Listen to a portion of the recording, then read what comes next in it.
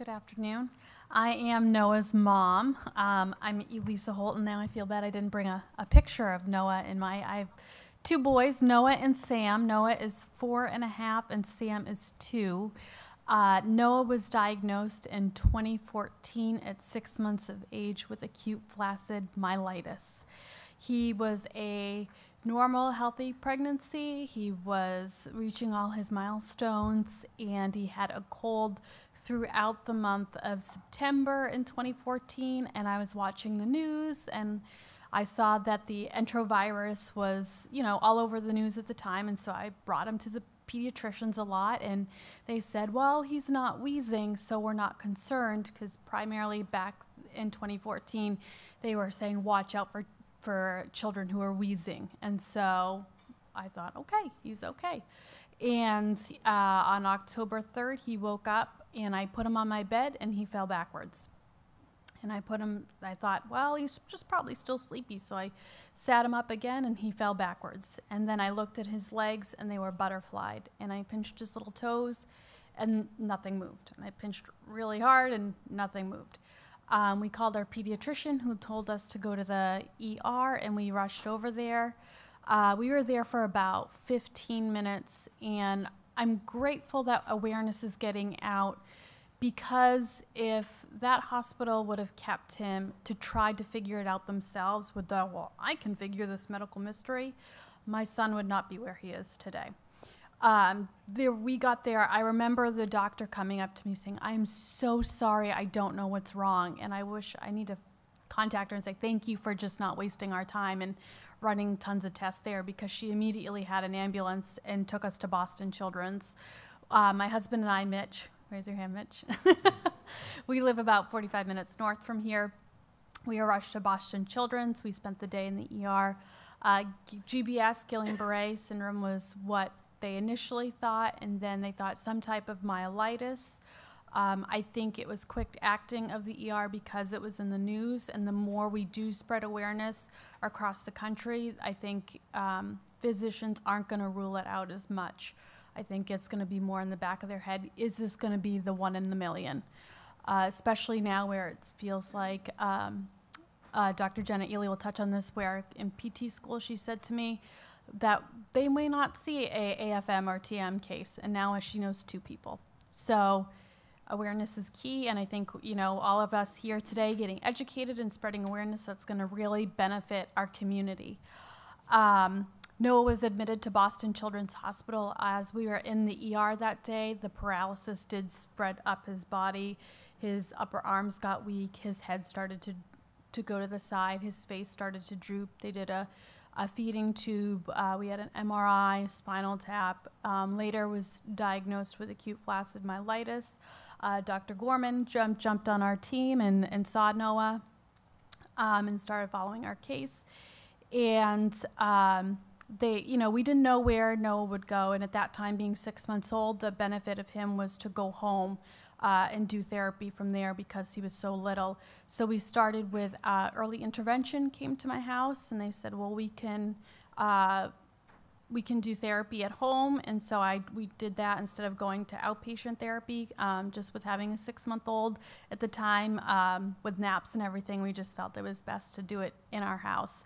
From there, our physical therapist, Jenna Ely, noticed the progress faster than I did because I was with Noah every day, and I think that's an important thing as a mom.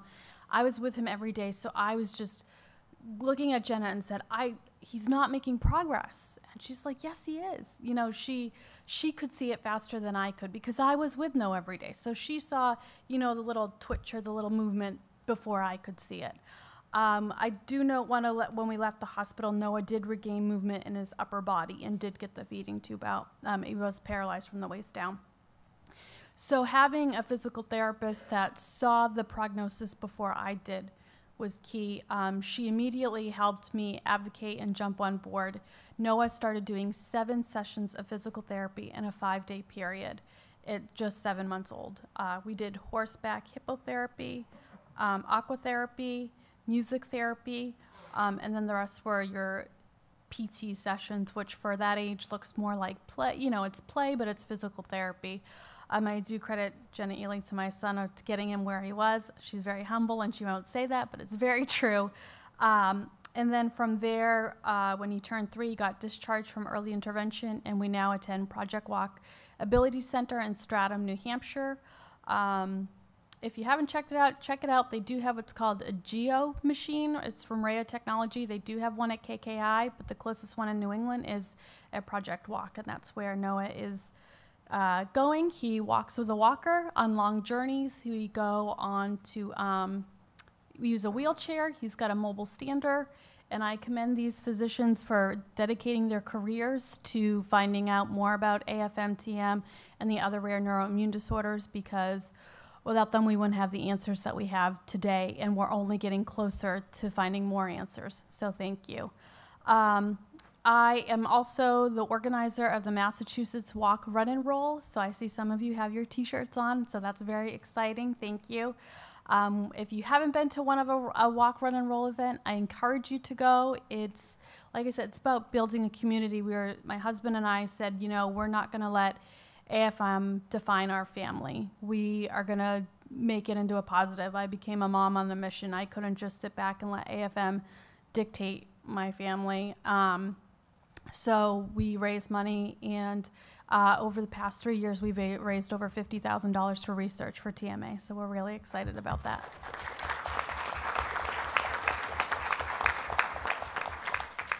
So we're going to talk about chronic pain symptom management, and first I'm going to welcome Dr. Greenberg back up here to share with us a broad overview of the symptoms to be aware of when one is diagnosed with a rare immune disorder. Dr. Greenberg?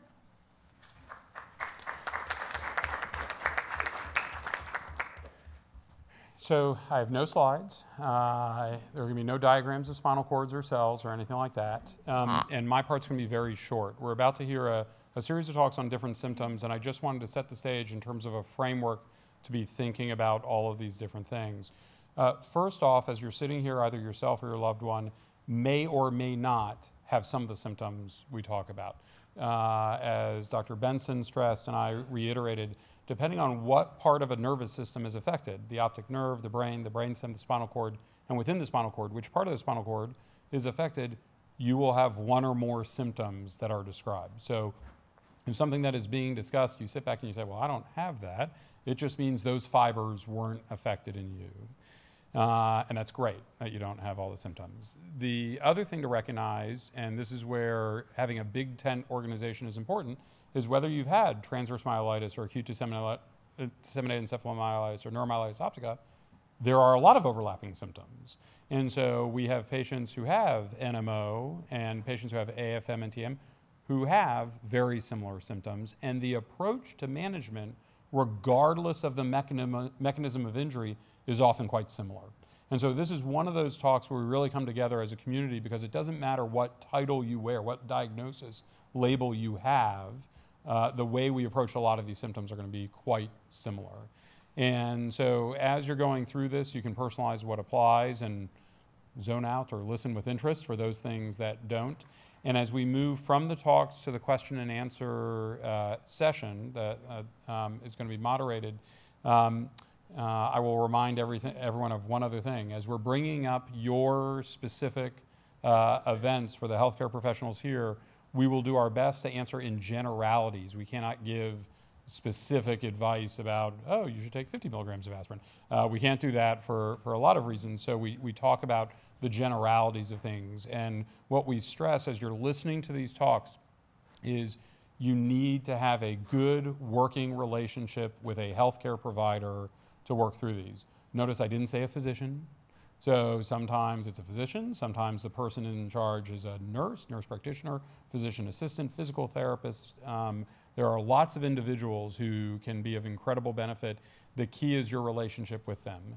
And as you're thinking about the symptoms you have and the symptoms you want to address, you want to keep them organized in your head and organized in front of you, because as you engage your healthcare providers, which is sometimes a great experience and sometimes a really frustrating experience, you want to go into those visits setting them up for success. That sounds strange. We're here to serve you. Why should you be setting us up for success? Because these days you only get so much time in the room after the door closes. And that's just a reality of the situation we're in. And so you want to make really good use of that time. So as you listen to the symptoms and you think about yourself or your loved one, you need to think about how do they relate to each other and what would your individual priorities be, so that when you go to your next visit and you say, hey, I was at the symposium and they talked about X, you know that you're rank ordering what the most important things are to you and trying to get success at each of those visits at chipping away at the different symptoms that occur. So with that in mind, I will turn things over to our first presenter. I think Elisa's going to do the introduction. All right, good luck, everybody. It's going to be fun.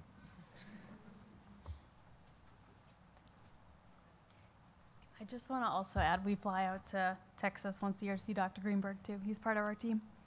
It takes a village, people, so as you know. So we've got a big village, and we've got a good one. Thank you, Dr. Greenberg. Dr. Christine Sang will come up here, can speak from there. Dr. Sang, would you mind be able to tell us what central neuropathic pain is, what causes it, and what are the mechanisms? Yes. Would you like for me to give a talk on it? Sure. Yeah.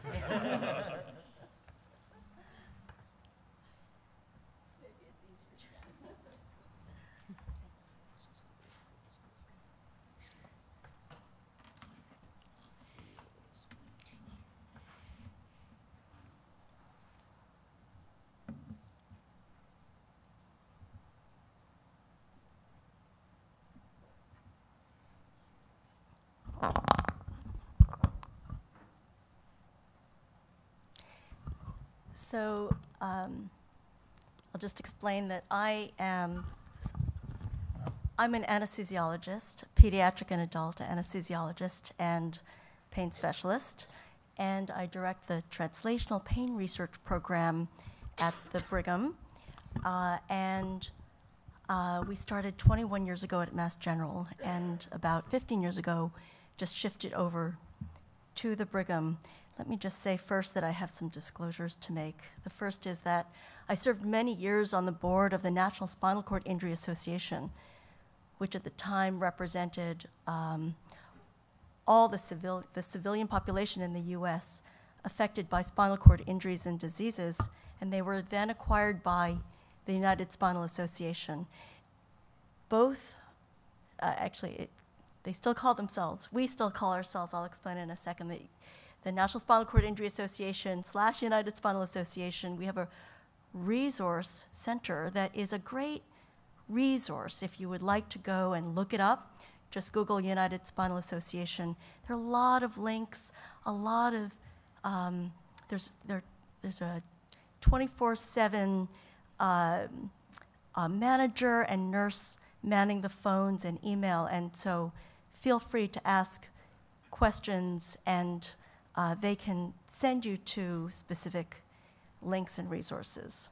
So about 13 or 14 years ago, when I was on the board of the National Spinal Cord Injury Association, I founded the Medical and Scientific Advisory Committee because we needed a large committee of experts covering a variety of different fields that are important to those who have spinal cord injuries and diseases, ranging from not just pain, but cardiovascular problems, urologic problems, issues, GI problems, autonomic problems.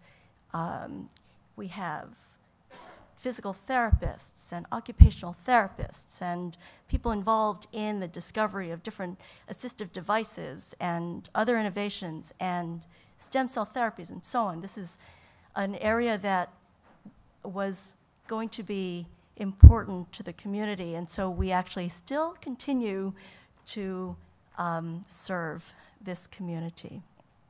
I also am a director of the Rick Hansen Institute, which is focused on spinal cord injuries and diseases specifically in Canada. And I have spent a lot of time working on a variety of different treatments, pharmacological treatments of central neuropathic pain following spinal cord injuries and diseases. But the most important disclosure that I have to make is that my father, 1 month after my first grant in spinal cord injury, in 1997, my father sustained a spinal cord injury and moved to Boston for his care. And as a caretaker and a family member, I finally got it. I finally got what we clinicians oftentimes forget. And that is what's really important to individuals and their caretakers, but really important to the individuals in terms of what the goals are and what the functions are. It made me realize for the first time that we oftentimes miss the mark. We think that we have specific outcomes that are important to our patients, and every second, all we care about is improving the lives of our patients. But the patient is the most important member of that team. And if one isn't exposed to it, isn't living it, either as the patient or the caretaker, oftentimes it's just hard to get. And so communication can be difficult. Expressing what's important to you as an individual can be difficult to your clinician or physician, but it really is extremely important. For example, the need to have enough tone to stand, to potentially take advantage of some of the new technologies, to take advantage of some of the assistive technologies, for example. One needs the tone that we take away using the majority of the analgesics that we do use to treat central neuropathic pain following spinal cord lesions. That's just one of many examples, and I'll try my best to touch on them. The other disclosure is that my brother sustained a severe ischemic stroke now 11 years ago with a dense paralysis on his dominant side, and I can see that recovery can go well beyond what we're oftentimes told. In fact, after all these years, I still think, and he certainly feels, that recovery continues. And I think that's really important to understand. Oftentimes, it needs support. Obviously, not everyone lives near centers that can provide the kind of support, the kind of treatments like physical therapy, occupational therapy, that is needed to keep things going. But I have seen with my eyes, not just in my patients, but in my own brother, that actually recovery can continue. So please remember that. Okay, so now finally start my talk about central neuropathic pain, because probably a good proportion of you have felt one or more of these symptoms. Burning pain, which is common. Aching, throbbing, or cramping pain, tingling, the pins and needles, or electric pain. Cold pain, pain that feels like burning. Shooting or stabbing pain. Swelling, tightness, constricting pain, or pain, around your thorax, that's wrapping around your thorax so it can feel difficult to breathe. Pain that's brought on by just lightly touching the skin, like a sunburn. These can exist singly or in combination, and certainly not everyone develops central neuropathic pain following a lesion to the spinal cord, but following traumatic spinal cord injury, it's about a half to 2/3 based on a fairly large body of data now following multiple sclerosis. It's closer to about 25%. And so there certainly is a proportion, I would say probably at least a handful of individuals in this room have felt, for example, burning pain associated with the myelitis. Am I correct about that? Okay. So they're different. We can categorize them differently, okay? But I want to say this, that there are two very common distributions of pain associated with a spinal cord lesion. The first is a band-like distribution of pain at the level that's affected. Okay? That can feel burning, constricting, sunburn-like, electrical shock-like, any of the above descriptions that I just mentioned. In addition, there's a second common distribution of central neuropathic pain. Has anyone felt like they've been lifted by the neck and dipped into a pot of burning hot pain? That is something that we hear also commonly. That can also be associated with that touch-evoked pain that I mentioned. Okay. This is one of those distributions. I don't know if anyone feels in this room has ever felt like there was a sunburn-like pain in a band-like distribution. Yeah. After traumatic spinal cord injury, there may be additional contributors to this, but what we do know is that even in animal models of central neuropathic pain, with a clean lesion of the spinal cord, we see exactly what we see in humans, in patients.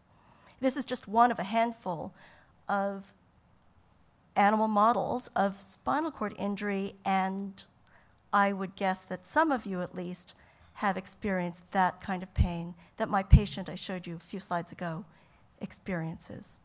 So there are multiple mechanisms that account for the onset and the maintenance of central neuropathic pain. When we say central, we're referring to where the lesion is located, and the spinal cord is part of the central nervous system. So central neuropathic, but also particularly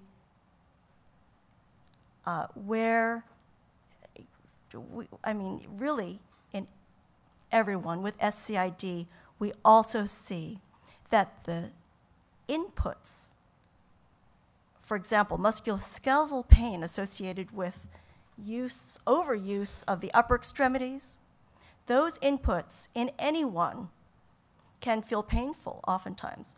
Strain here and perhaps carpal tunnel. But where we already have problems with processing painful signals because there's a heightened response associated with a spinal cord lesion, even regular overuse pain syndromes can feel terrible. And I am sure that there are more than a handful of individuals in this room who have overuse pain syndromes that can feel difficult to treat. So let's first talk about the central neuropathic pain, okay? And there are a lot of mechanisms that have been identified over the last about 30 or 40 years associated with, with a spinal cord lesion, really of any sort, of a variety of lesions, similar to the rodent model that I just showed you. But what's important here is not the specific mechanisms per se. What I'd like to impart to you is that if you take one of these rodents, okay, and you stimulate, let's say, the hind limb. So if you can assume that the rodent, this little mouse or rat, after a spinal cord injury lesion, okay, is paralyzed from the waist down after a lesion of the thoracic spinal cord, and you stimulate the legs, it's painful. And that we get, right? We understand that because that is oftentimes what we're feeling ourselves. After a hemisection of the cord, so a lesion just of one part of the cord, in fact, this particular animal feels that pain on both sides. Isn't that interesting? And furthermore, above the level of the injury, above the level of the lesion, on the same side as the lesion, on the same side as the abnormal finding of the hind paw, that hyperexcitable, that extremely painful sensation, which is perhaps just evoked by lightly touching the hind paw, even in the forelimb on that side, it's painful. These are graphs from these behavioral assays in animal models, but I just wanted to show you that even above the level of injury, it's painful. Furthermore, it's painful on both sides. So in fact, this is a rodent model of central neuropathic pain with a clean lesion on just one side of the spinal cord, and all four limbs are processing inputs as being exceptionally painful. Why could that be? It's very likely, Actually, we have lots of animal data to suggest that there are changes not just at the spinal cord level, but there are changes that occur above the spinal cord, in the brain. There are parts of the brain that are responsible for pain processing, and those parts of the brain can also become hyperexcitable, sensitized. So now we're interpreting these painful inputs as being exceptionally painful. Now, overuse pain syndromes, I already mentioned that, and that is what I just said is one of the bases for my comment earlier that even overuse pain syndromes can feel really exceptionally painful. So one more thing. We classify conditions based on diagnosis, but we have to remember that having a diagnosis of TM, for example, it doesn't necessarily offer a great framework for the clinical management of the pain. We have to explain our symptoms in detail, okay? More than one mechanism may be operating in a single patient. In fact, probably innumerable mechanisms. We just talked about spinal cord mechanisms, and there are also these supraspinal mechanisms. One individual mechanism might be responsible for many symptoms. That is certainly the case, and that's been shown in animal models. And the same symptoms in any two patients might be caused by completely different mechanisms. That is true as well. So what we know by seeing our doctor and trying different meds is that trial and error is important, but trial and error is important we have to make sure that it's important in the context in which we're functioning. So this is a very basic approach to treatment.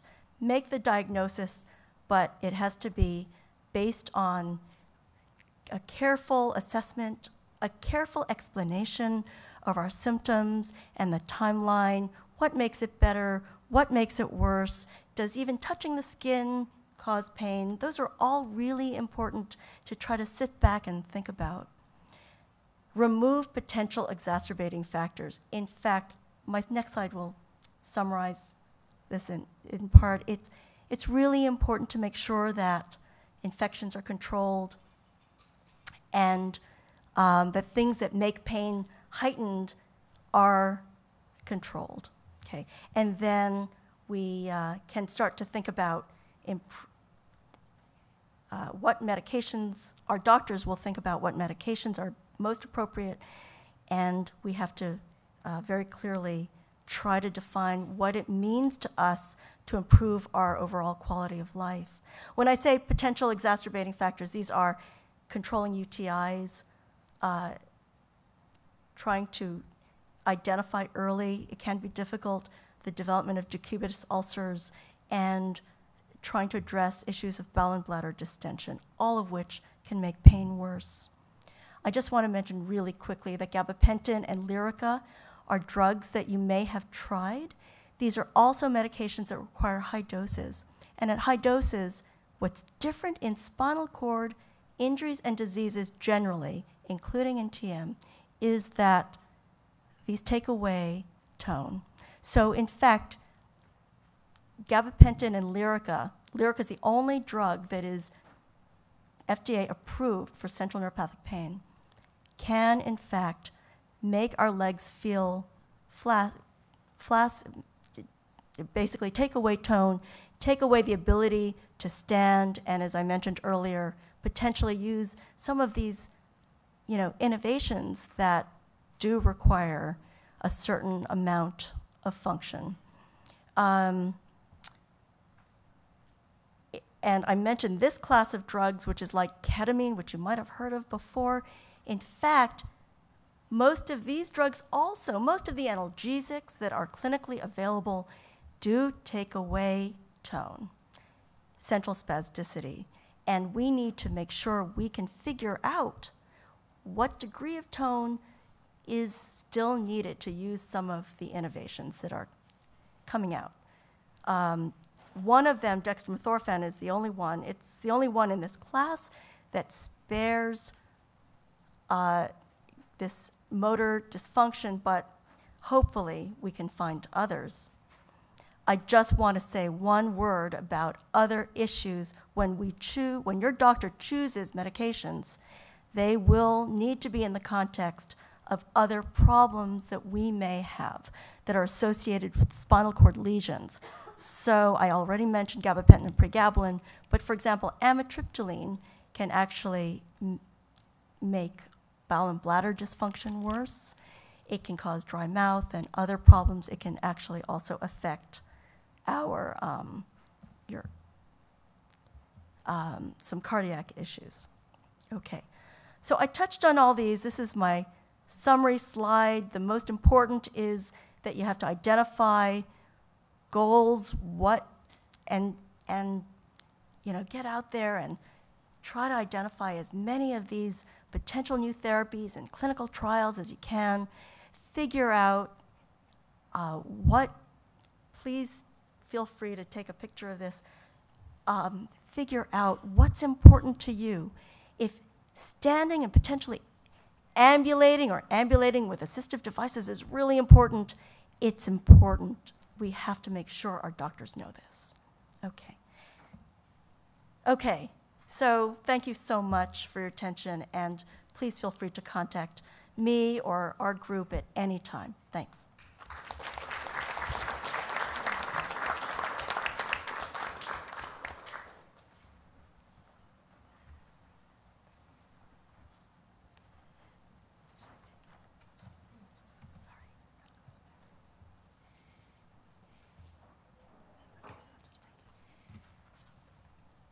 Thank you, Dr. Sang.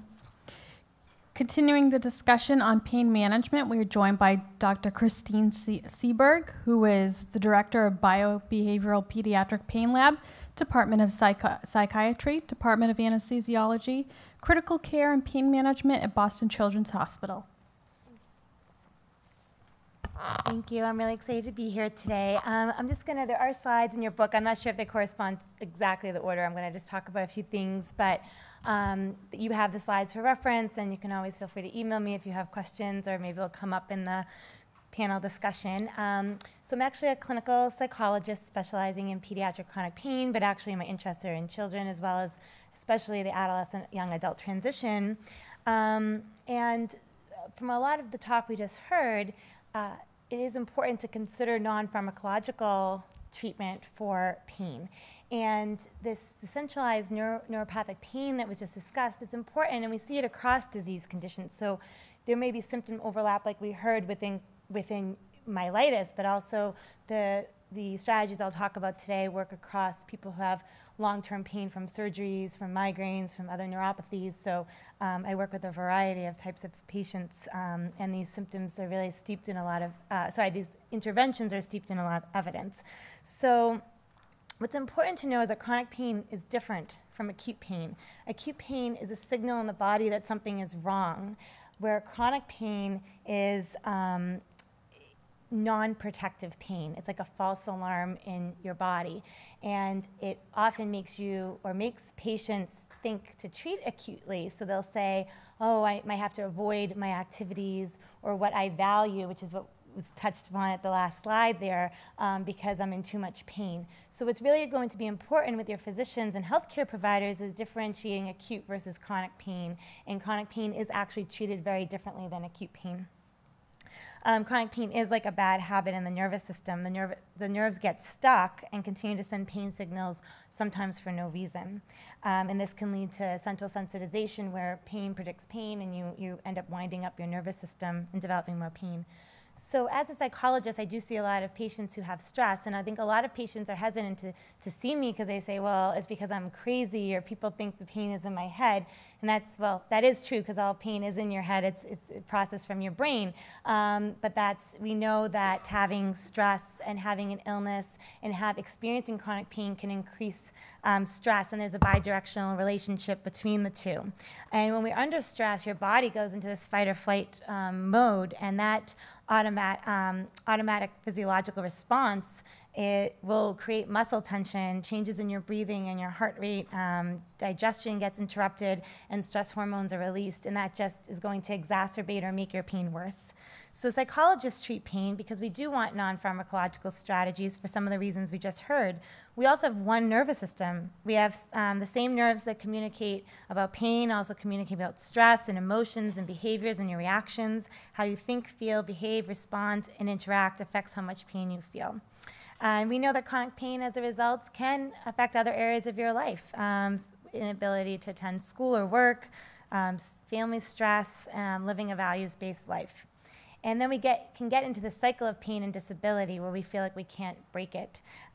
So what can we do about the pain? So there's good cognitive behavioral strategies. Cognitive is your thoughts. Behaviors is what you're doing, your actions. And so if you need referrals if you think you'd like to see a pain specialist who specializes in CBT, abct.org is a great resource to find a provider near you.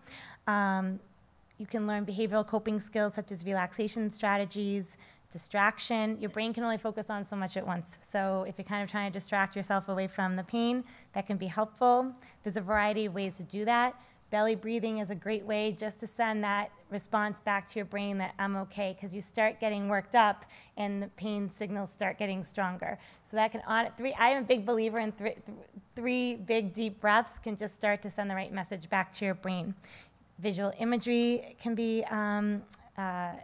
is also really great. Personal relaxation strategies such as listening to music, taking a bath, anything you can do to calm your nervous system, because remember, chronic pain is a nervous system issue.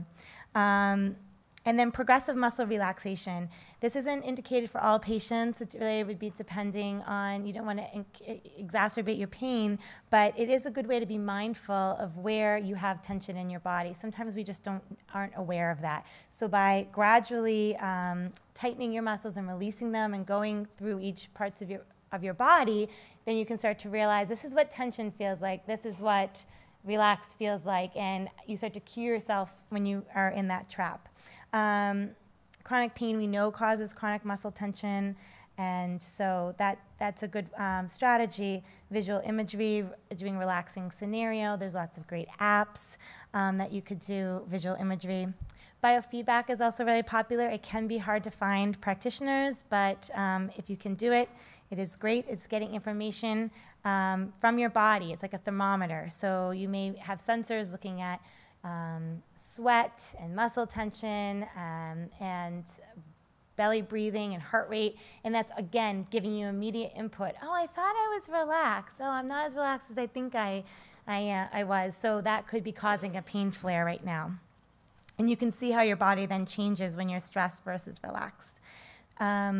So your thoughts about pain can really have a big influence on your pain. So it's not saying if you're having the worst pain flare of your life, you're not going to say, oh, I feel great, I don't have a pain flare. That would be lying to yourself. But try to focus on the positive. And I give some examples in the slides. We all have that internal narrative and voice in our head. So trying to focus on more positive thoughts. I'm having an awful pain flare, but I managed to get out of bed this morning. I managed to go get my mail or do some homework. That can be really powerful. And then living life with pain. We really want to make pain a small piece of your existence and to not give it all the attention that it often receives. So engaging in as many healthy activities as possible. And again, working with your provider of what you're allowed to do and what you can do realistically, where you are and where you want to be. And so going to maybe school or work, sleeping, eating, friends, family, exercise, continuing regular activities to the best of your ability. And that healthy lifestyle can help with pain. I'm just going to touch very quickly on sleep because a lot of patients I work with have really bad sleep, and we understand why. If you're in pain, it's difficult to fall asleep and stay asleep. So I have some good sleep hygiene tips in the slides, and I would just suggest try to follow as many as you can on a regular basis. And the big thing is really having a regular sleep cycle. And I'll say one thing that I think patients often get confused. They get really discouraged. They may be going to bed at like 10 o'clock at night because they feel that's when I should go to bed, and they fall asleep at 3 in the morning. So just, if that is you, I often tell patients start small. So go back by a half hour, because your sleep cycle is not currently set to 10 p.m. and you're going to be very frustrated. So if you're falling asleep at 3 a.m., try going to bed at 2:30. Every few nights, back it up by a half hour, and then work your way to that 10 o'clock or reasonable sleep time. Also, never be in bed longer than 30 minutes awake, because your body starts to associate the bed with, this is where I'm awake, this is where I'm in pain, this is where I'm stressed. If that is you, try to get out of bed and do a non-stimulating activity. Maybe if you like essential oils, or a lot of my patients like just painting, nothing with electronics, nothing that's going to have too much visual input. That can be really helpful as well, and I have other tips there. And lastly, a lot of what I do is school reintegration. So for those of you that may be in school, I give some tips as well. We want you to attend school. We want patients with pain and diseases to attend school. It's important. But this could also be applicable to a work as well. If you've missed months and months of school, it may not be realistic to say I'm going back a full day, no problem. So if you're in a public school, you can work with your school to develop what's called a 504 plan, which is accommodations for medical reasons. And it might be a gradual reintegration into school. If you're someone who is currently doing tutoring or at home, to catch up, I just encourage you to still keep a regular schedule to the best of your ability, and to sometimes, maybe if tutoring is possible at the library or in the school, that can also be really helpful to give, and to go to school if it's only for a half hour, an hour, to get that social piece. And then really to just be living a values-based life. And so I often have my patients do a values-based assessment. Everyone's values are different, but sometimes pain and illness can take us really far away from our values, and that can make us not so happy or satisfied with our life and decrease our quality of life. So I just encourage you to think about what you want in life, and then how can you achieve that. And that is those are goals that I often work on with patients as well. So thank you. If you have any questions, I'd be happy to answer them.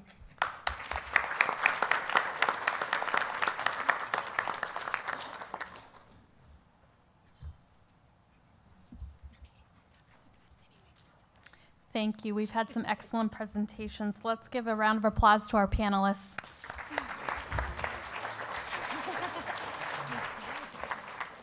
Now we're going to focus the rest of this time with questions from the audience, which you put them on those note cards, and I have them here, so we'll go through. Let me just unlock the iPad. Yeah, okay.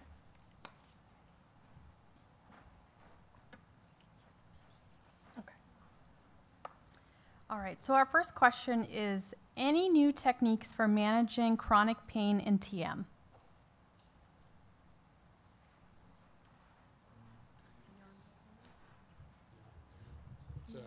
All right. Always is the answer. So in my experience, when people come to see me with any of these conditions who have had chronic pain, and I inevitably hear at some point during the year, I have tried everything and nothing worked. Often we have to do a little bit of a reset, because there really isn't such a thing as trying everything. That's a lot of things to try. And often what we do is integrate several pieces of what you just heard around, making sure we have the right diagnosis. More often than not, when people come to my clinic with uncontrolled pain, first, there's more than one pain syndrome going on. And so there might be neuropathic pain in one part of the body, overuse pain in another part of the body, and orthopedic pain somewhere else. And the approaches to those three things are completely different. And so as people are treated with just the word pain as their label, they fail, but they don't realize they may have helped one part of their pain, but not global pain. So we really start with a fresh assessment of really understanding what we're dealing with, and then breaking it down into the bite-sized pieces. We are a big believer in everything you just heard of, that pain feeds certain life choices that makes the pain worse. And it's not volitional, it's just kind of the cycle people get into. And so we try to take a very holistic approach. I would say, at least in my experience, I'm curious everyone's, when we really partner up and approach things methodically, not just, I tried it for a day, it didn't work, but we really come up with a systematic approach and everyone sticks with it, our batting average is well over 90% for people getting people's pain not just managed, but significantly managed where it's not impacting their day-to-day life. Yeah, I would echo that. So I think the peds world does this really well. I don't always see the model on the adult side. And I think we have to avoid this mind-body dualism doesn't work. Well, I don't think it really works for any illness, but it certainly doesn't work for chronic pain.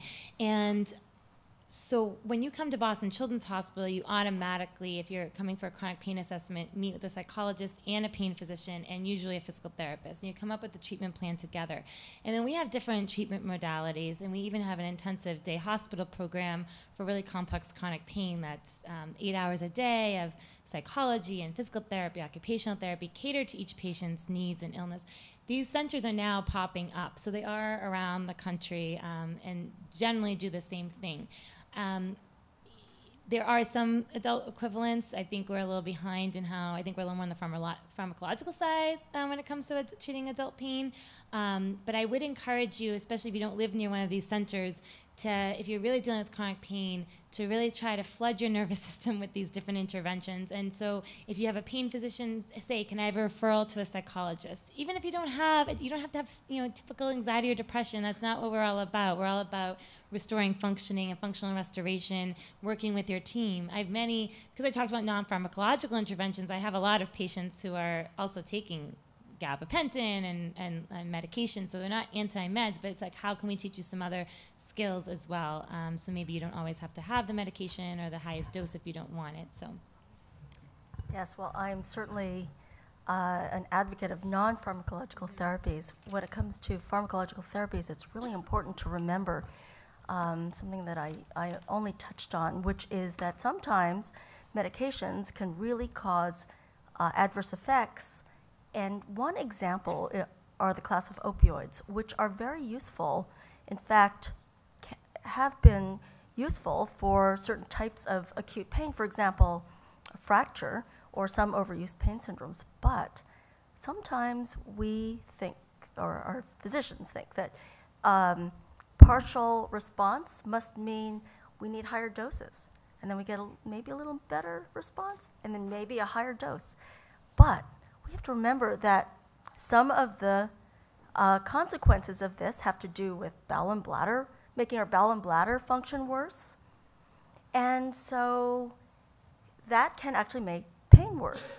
And then we see doses escalate a little higher, and then we're in a vicious cycle. So it's really important to take a step back, sometimes keep things simple. We see this not only with opioids, but with other classes of drugs where perhaps, especially if we're using combination drugs, where perhaps one might be causing some issues, maybe even making pain worse downstream. For example, I mentioned amitriptyline, which we don't use as much any longer, but many of the drugs that we do use for pain have one of the mechanisms of action that particular old drug that we used to prescribe a lot of has, and that is an effect on the cardiovascular system. Well, sometimes we also see effects on the bowel and the bladder, and same thing as with opioids. We escalate doses and it's worse, and the pain gets worse, and then we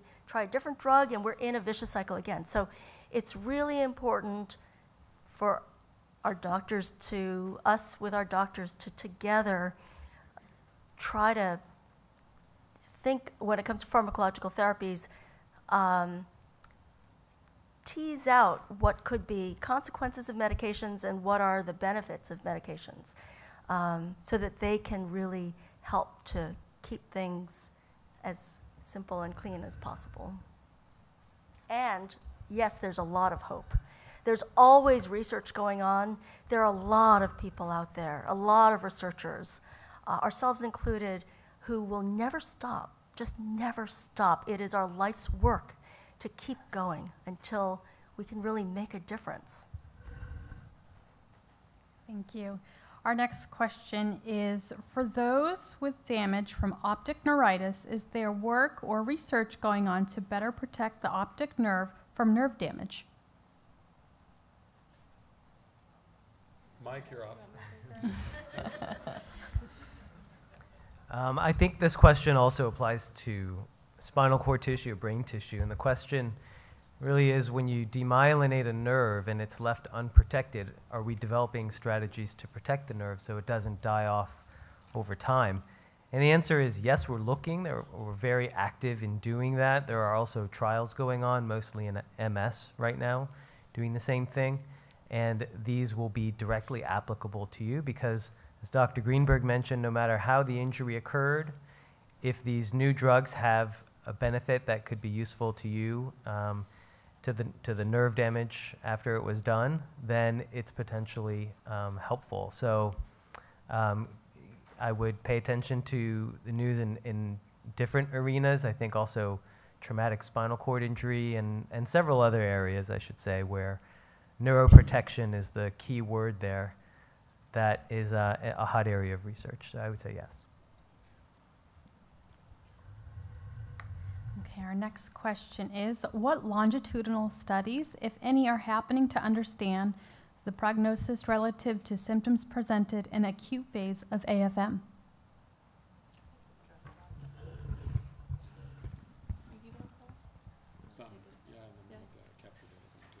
We'll both talk. So I was just going to say there's a new effort based out of Hopkins trying to engage people across the country of many different stripes. So ICU doctors, ID doctors, neurologists, therapists, and is it not working? Sorry. So lots of interest across the country and a collaboration forming. And one of the goals of that group is to capture the similar data between different centers so that it can then be combined and produce larger data sets and a better understanding of what's happening with acute cases and the chronic phase of after as we follow up. And it's worth noting, there is an open study that is enrolling right now. It's been enrolling since 2014 called, funny enough, the CAPTURE study, which is the collaborative assessment of pediatric transverse myelitis, including acute flaccid myelitis. This was a 7-center PCORI-funded study. PCORI is the Patient-Centered Outcomes Research Institute. And they gave a grant before the 2014 outbreak, strangely enough, to do the largest study of longitudinal outcomes in pediatric transverse myelitis. And 4 months after the study started, the first AFM outbreaks started coming out. And I think Gigi referenced we had enrolled about 110, 115 children over several years. While the multiple centers where you could go in person to enroll are coming to an end because of the funding, the online cohort still exists. So if anyone is interested in taking part, you just have to contact us at UT Southwestern, and there's a over-the-phone enrollment. You get a link, and we get your records, and you can fill out the outcomes over time because we're trying to better understand what happens with different treatments. The same thing I should mention exists for ADEM. It's called the Aperture Study. So if your loved one has had ADEM, you can contact us. We will be doing remote neuropsych testing for anyone who hasn't had neuropsych testing as part of the data collection. And then the last longitudinal study is called CORE-TM.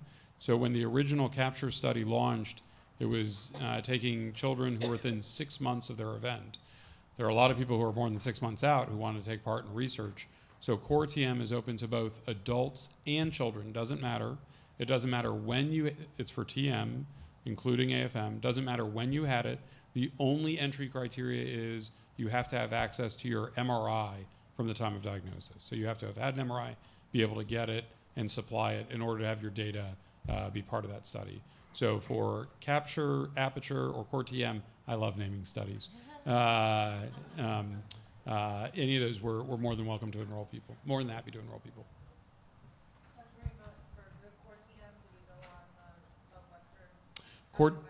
Yeah, so the core TM, you contact us. The final IRB approval is expected, I think, next week for us to start consenting for it. So it should be any day now that we'll enroll, and it'll be launched on the myelitis.org website. There will be contact information for that one. And along those lines, if I can, Lisa, does everybody here know how to monitor for clinical trials in their area or with their conditions? So putting politics aside and whether or not you like government regulation or no government regulation, one of the best laws ever passed years ago was a federal law that says any clinical trial in the United States has to be listed at clinicaltrials.gov.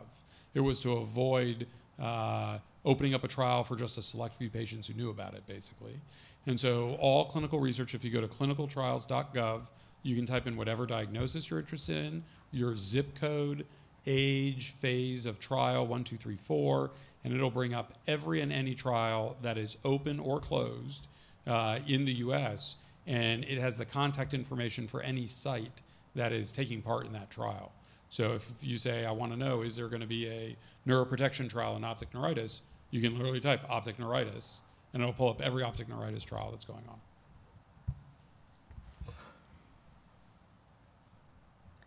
Okay, our next question is regarding bladder and bowel.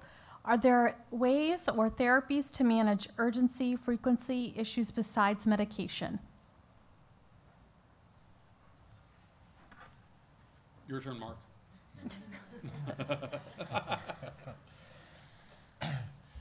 It's certainly a major symptom that we see chronically after myelitis.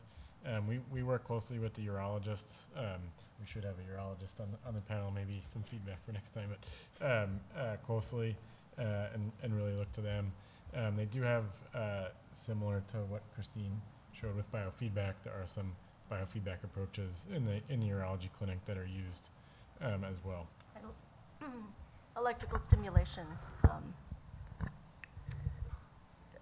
There are a variety of methods that are being used currently and clinical trials that are specifically looking at different types of electrical stimulation, specifically for bladder dysfunction. Is it a placement of something or is it on the next area? Good question. It's a placement. It involves, it involves an intervention. And I don't know what you consider medication also, but Botox has also been useful for some of my patients. Thank you. Is there any specific diet or restrictions that help with symptoms?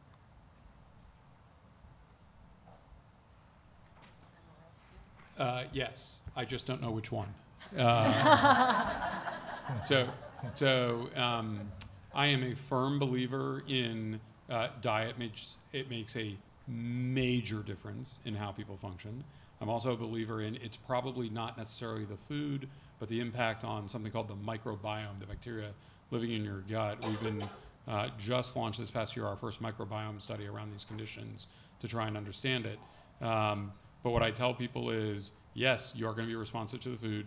I don't think we have an epidemic, this is just my personal opinion, of gluten allergies going on, but I think there are some bacteria that love carbs, and if you're eating gluten and carbs, they grow and you don't feel so good. So we encourage our patients to explore nutrition as an integral part of their management. And what we ask is to do it methodically and safely. So if you're going to be cutting out classes of food, you might want to talk to a nutritionist to make sure that you're not missing some sort of essential nutrient that we need to supplement.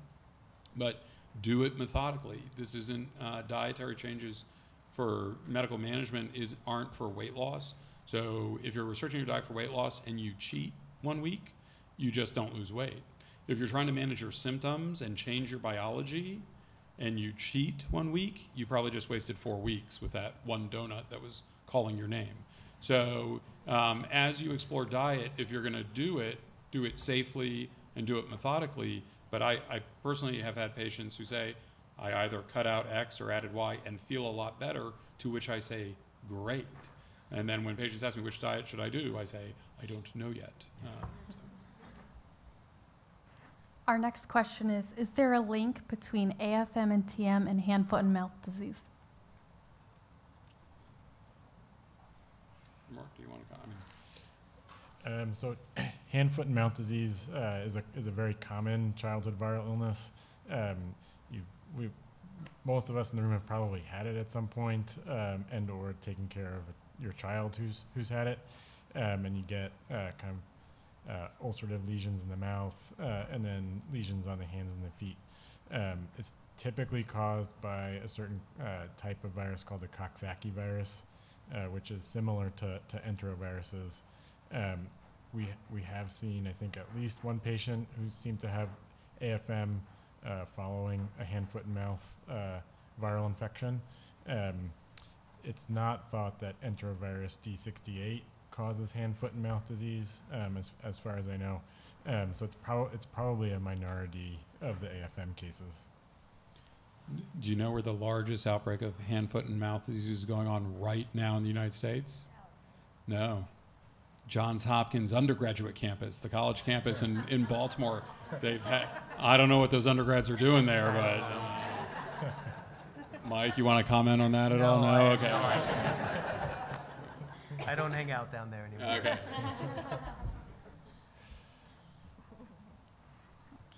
Let's see.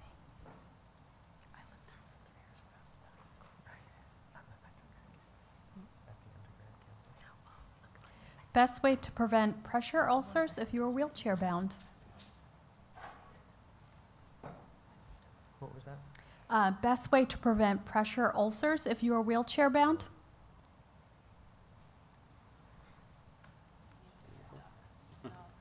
I can give my version. If Janet Dean's in the room, she should speak up as well. She's being outed in the back. Somebody's pointing. So, Janet, do you just want to shout out your best response for this? So I did write an article in one of the newsletters on skincare following transverse myelitis or spinal cord injuries. So you could go and look that up too. But mostly it's moving, keeping moving, making sure that you're not sitting in one place for, a long period of time. And you can get skin ulcers in as quick as 15 minutes if you're not moving around. Also protecting your skin. If you have, incontinence of bowel and bladder, you need to make sure you keep your skin clean and dry. Sometimes if you don't have good sensation, wrinkles in clothing, you want to make sure that you keep at bay, turning in bed, every 4 hours at least, using lots of pillows to, put between your legs and ankles and any pressure points. Sometimes specialty mattresses for your bed is good. Diet, making sure you're getting lots of fluid and, lots of good nutrition to keep your skin healthy. Yeah, so how often when you mention hydration to a patient do they say back to you, but then I'm going to the bathroom all the time because of my bladder? That's right. So it's always a balance that people have to kind of juggle with to try and get, good hydration but not have incontinence. So, anything else? Thank you. I would encourage you to get online and just go to the unitedspinal.org resource center website, find the email and phone number, and just give a call because they can answer all these questions. Thank you. In regards to remyelination strategies, what is the timeline? Will it be helpful for patients who are years out from their attack? Stay tuned. That lecture is at 3 o'clock, I think. If you have a child that you believe is misdiagnosed and would like the CDC to reconsider their case, are they currently reconsidering older cases? What's the best way to bring attention to your case?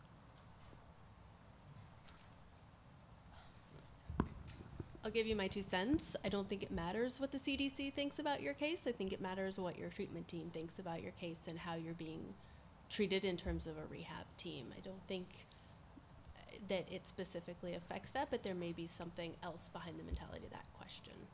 Other thoughts? I think it's more of the parents in the AFM community are more concerned about that there's not enough awareness and the numbers are much lower than we think they are.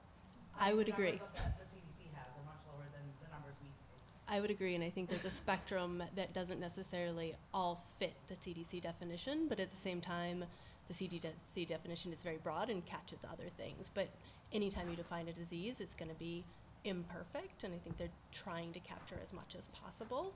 And again, I think there are other ways to raise awareness as well as adding to those numbers via pediatricians and media and physicians. Okay, we have time for a few more questions. This next person is asking, I have had TM for 2.5 years. Should I get my flu shot? My job requires that I do. Do we want to say it in unison, or do you guys want to go one at a time? So I think most of us would encourage people to get the flu shot.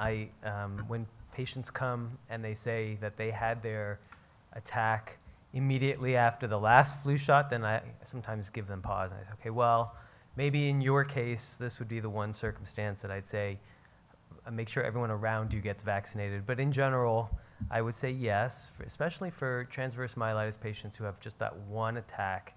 We don't think your immune system is really that abnormal. It just made a one-time mistake. And so it should be able to process the flu vaccine appropriately. For people with NMO, we did a study and we found that if you're on treatment and your disease is well controlled, then the vaccines would benefit you because they're likely to prevent an infection, and infections can trigger relapses. If you're not treated for your NMO, that's not okay, but we know that if you're not treated, then vaccines can trigger an attack. So a little bit different for TM and NMO.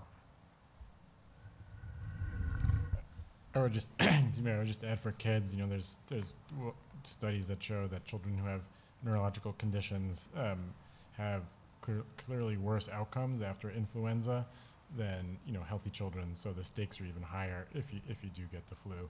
I think in pediatrics, kids get a lot more vaccines in general, depending on the age than adults. So we encounter that question, but we use kind of the same principles. We think about was there any vaccine that was given, and it's arbitrary, but we typically think about a 1-month period before the attack.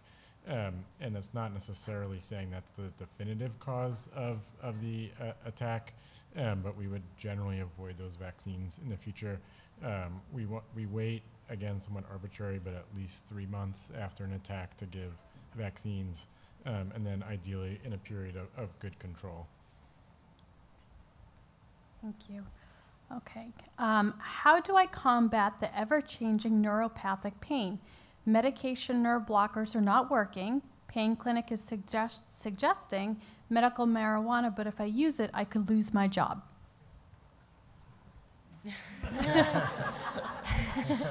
So this is where I think that, non-pharmacological techniques can be very helpful.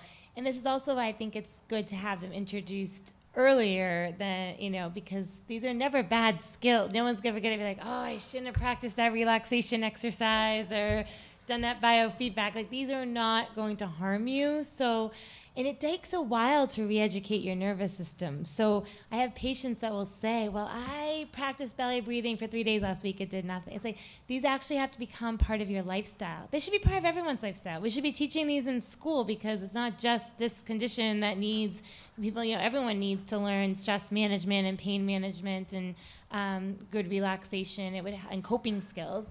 But I think having a healthy lifestyle first and foremost. So when I see patients, maybe, they've been out of school for months and months, or whatever, but we do the sleep. We do kind of the Maslow's hierarchy of needs, like where is the diet? I don't know what the best diet is, but maybe it is involving nutrition. Maybe, you need to feed your nervous system from all directions. So working on the sleep, that's a huge thing right there. Your body cannot function. They've done studies that being sleep deprived is the same as having a certain, blood alcohol level. And then working on how just coping skills that will be good throughout your life.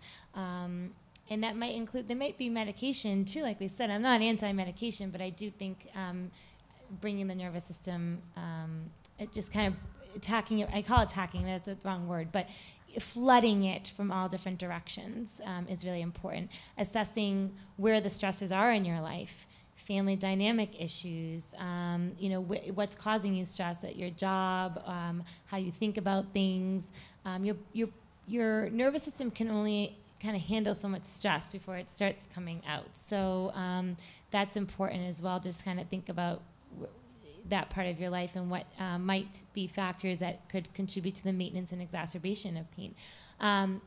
I also I do mouse models too of anxiety and stress and neuropathic pain, and I found in a recent one that regardless of who was exposed, mice that were exposed to stress or not from birth, it didn't matter. Undergoing a nerve injury was enough to create long-term anxiety in the mice. Despite, I actually thought, if the mice that were exposed to stress are going to do worse. That was not the case. And so that made me realize, okay, like we often wonder the chicken or the egg, but it's enough, even if you don't have a premorbid mental health condition like anxiety or depression prior to your illness or your chronic pain, that is enough to really maybe have anxiety or depression. So treating those symptoms too are going to be equally important. Just a word about medical marijuana. We don't know yet the impact of marijuana broadly on pain. It seems that there's likely a specific formulation. We're not sure yet what component is the most effective. It looks like, if you look at all the data, because there are a lot of conflicting data, maybe one, which is delta 9 THC, might be more useful than the rest. It's just not clear yet, but a lot of folks are working on it, so stay tuned.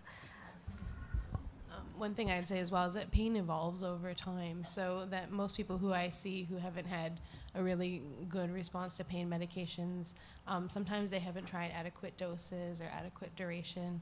Sometimes the provider-patient relationship changes, and sometimes we even retry something they thought somebody may have tried before, but it's now tried at the right dose, and it kind of kicks in because the body's constantly changing. And so I think just because you've tried something before doesn't mean it's off the table for the rest of your life. It may kind of show up as a benefit later on. Thank you. Unfortunately, we are out of time, so the rest of your questions will be answered during the Q&A around 4:30. So let's give a round of applause to our panelists.